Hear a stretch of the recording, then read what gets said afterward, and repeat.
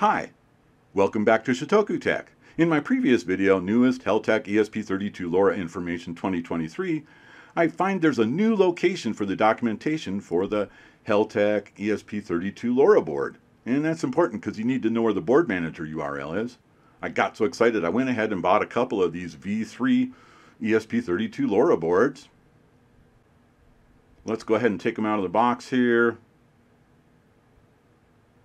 This is great. They're using the USB-C connector instead of the USB micro. There's your battery connector, and this does handle battery charging. Yeah, lots of GPIO pins available. And there's where you hook the antenna up. Let's see what else we got in the box. Yeah, we got some breadboard pins. I'm not going to bother with those on this go round. There's your antenna cable and the stubby antenna. And we get a spare battery connector. Let's go ahead and pop that on. I've got it lined up. I like to use the eraser of a pencil or the blunt end of a pen to kind of pop it down. Sometimes I can pinch it on there with my fingers, but it just doesn't seem to work all the time. You snaps on there and you can see it pivots on that mount once you've got it attached correctly. Let's go ahead and attach our stubby antenna to the cable. And there's extra mounting hardware there, a couple of nuts and a couple of lock washers for a through the wall mount. Speaking of which, here's my rendition of a 3D printed case that you can pick up here. Look for the link in the description down below. It'll take you to my Thingiverse page. Yeah, and you'll want to check out these 1000 mAh MakerFocus batteries. They fit in the case, and they already have the JST connector that's compatible with the Heltec ESP32 LoRa board. And this particular switch here actually press fits into the front of my 3D printed case. Let's take a look. I've got the wiring harness built up there. This end hooks up to the Heltec ESP32 LoRa board. It's so tiny. There we go, get it going. Yeah, that's in there. Now it's in there. Okay, the switch is off, hooking up the battery.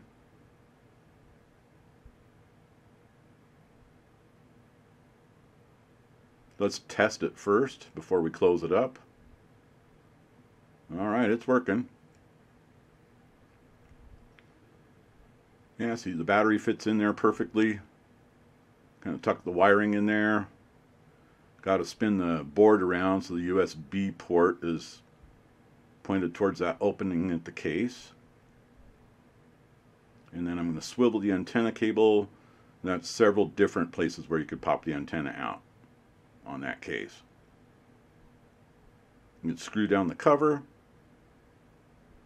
And you can actually access the push buttons there as well.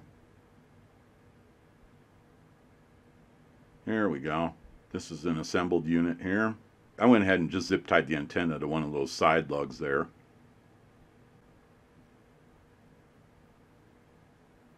Let's fire it up. I didn't set up the Wi-Fi yet, so it failed. Yeah, it ships out of the box with the factory test. So now it's waiting for LoRa data. So we're back to the quick start guide. First thing we're going to do is install the USB driver. You need the Silicon Labs CP2104 driver. Of course, all the links are down below. Pick this fourth one here. That's the one I had the best luck with. CP210X Windows drivers. We're downloading that. Okay, the download's complete. Let's just open that zip file. We're going to copy all of the contents of that zip file. I'm going to go back up one level. I'm going to create a CP210X folder. And we go in there and we paste the contents from the zip file. I'm going to run the 64-bit version because I'm on Windows 10. Next. Yes, next. And the driver's installed. This way in Device Manager, you see it show up here under Ports, COM, and LPT, Silicon Labs CP210X USB to UART bridge. And you see what COM port you're on. I wish I'd pay closer attention here. It says the example sketches come along with the board manager definition. You don't need to install the other ESP32 library from Heltec. Here, let's get the board manager URL.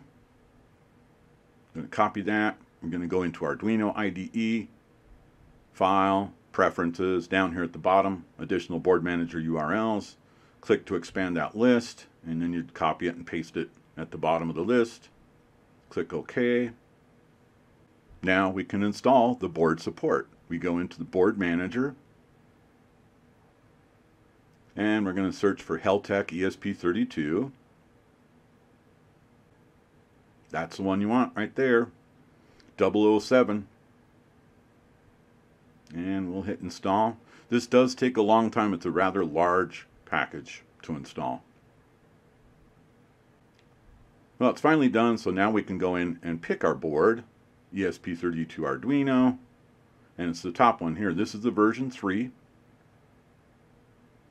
This was the library I used in error here.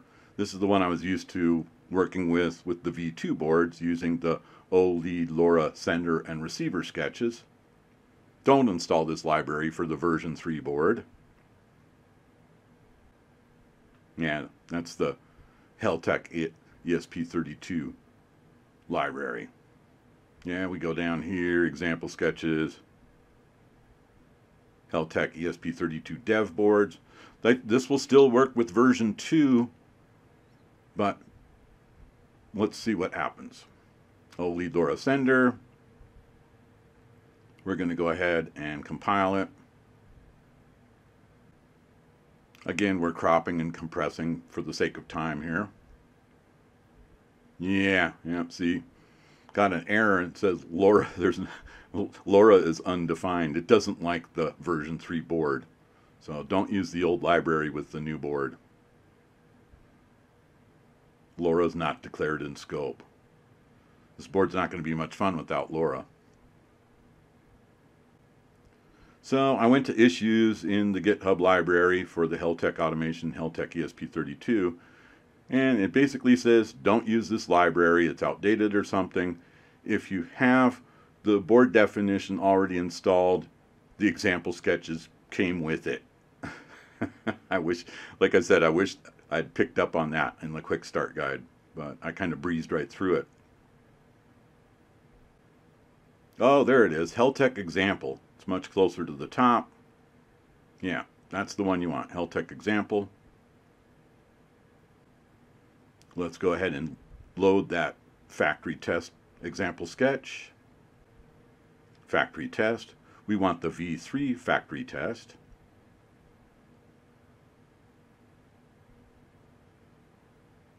We'll expand that window out. I did encounter a problem compiling that, and I went to the Heltec-Aaron-Lee Wi-Fi Kit series repository and looked in the issues, and this guy has posted some updated include files, Heltec CPP and Heltec H files. Download the zip, open the zip. We're going to copy those, and we're going to drill down into the path, users, your name, app data, local, Arduino 15, packages, Heltec ESP32, hardware, ESP32 007, libraries, Heltec example, source. Yeah, you can see that's an empty Heltec H file. I don't know how it compiled the second time it worked. After I reloaded all the libraries, it worked the second time, but I'm going to go ahead and say you're going to want to install these here. Okay, so let's load that example sketch again. Oh yeah, let's talk about this example sketch. It actually includes all of the configurable parameters for LoRa. A lot of the example sketches I see just have frequency and power output, and they don't expose the rest of these settings. Define power and frequency, and they don't expose the LoRa bandwidth, spread factor, or coding rate. Make sure to watch my other video where I talk about the best LoRa settings. Yeah, if you want to connect to Wi-Fi as part of your factory test, you scroll down here past the LoRa section. Yeah, you can see we're talking about the display, and below that is Wi-Fi setup, your Wi-Fi SSID, and your password. Again, a lot of the example sketches just have the RF frequency and TX output power, and they're typically set like this, 915 for US and 14 for TX power. The rest of these aren't included in the example sketches I'm familiar with. I'm going to leave them at default this time around, and we'll go ahead and compile that. Stay tuned for my range test video because I'm going to pump it up a little bit. Okay, so we've got our 2 factory test sketches installed here on our 2 boards. Let's fire them up. Okay, so we're connected to Wi-Fi. Now we're waiting for LoRa data. And what's cool about the factory test is it's both a sender and a receiver. So we're just ping-ponging LoRa packets back and forth between these 2 devices. I'm really excited to do the range test. I think the RSSI numbers are looking pretty strong here with this version 3 board. Okay, so I hope this video answers all of your questions working with the new Heltec ESP32 version 3 LoRa board. Because, well, like I said, I had to work out some of the kinks myself, finding the board manager URL, finding the example sketches, and getting the right sketch installed there. Give this video a like, leave a comment down below, and before you go watch more of my Heltec ESP32 LoRa videos, please click on subscribe. Thank you very much.